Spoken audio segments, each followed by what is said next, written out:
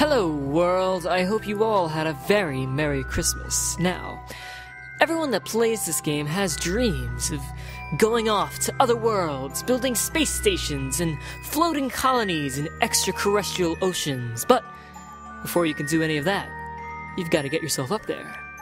So, the first step in any successful mission is a successful launch, and I want to talk about what it takes to make that perfect. Now, I'm going to assume you already have a ship capable of getting into orbit. If you don't, you can watch some of my other videos to help you out, but that's not what we're here to talk about today. The lowest stable orbit you can achieve requires a speed of around 2,500 meters per second. However, it's going to take a lot more than that to get you there. The whole time you're launching, there are two factors holding you back: gravity drag and atmospheric drag. Gravity drag is the speed that's lost due to the gravitational attraction to the planet. You can minimize this drag by going as fast as possible. Atmospheric drag, on the other hand, is speed that's lost to air resistance. In general, the faster you're going, the more drag you'll have. But this effect is dependent on the design of your ship and your altitude. So these two factors force you to find a balance of speed. If you go too fast, you'll lose speed to air resistance, but if you go too slow, you lose speed to gravity. This means that at any given height, there's an optimal speed for your craft. Obviously, this will vary from ship to ship, and you should test yourself to see what's best in your situation.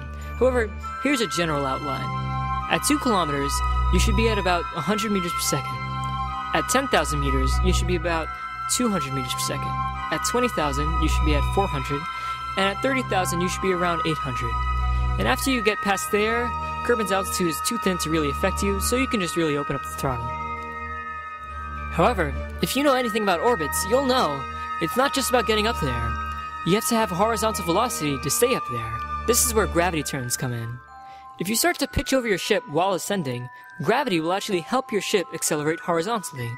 This way, you're gaining vertical speed and height, as well as horizontal speed at the same time. Be careful not to start your gravity turn too early. If you do, you will not go to space today. The actual flight path you should take here is, again, dependent on your ship's design, and I would suggest messing around with it yourself. However, you should stay completely vertical until around 10 kilometers, and gradually turn to about 30 degrees by 32 kilometers. Now you'll notice a lot of people always launch west. You may ask, why is that? Well, consider this. When you're on the ground, are you truly still?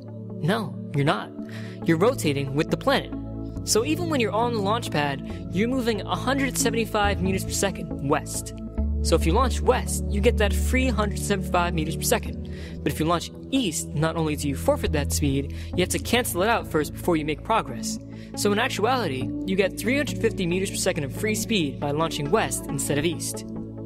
So, once you finish your gravity turn, you can hold your throttle until your apoapsis reaches your target altitude, which should be at least 70 kilometers. The next step is circularizing your orbit.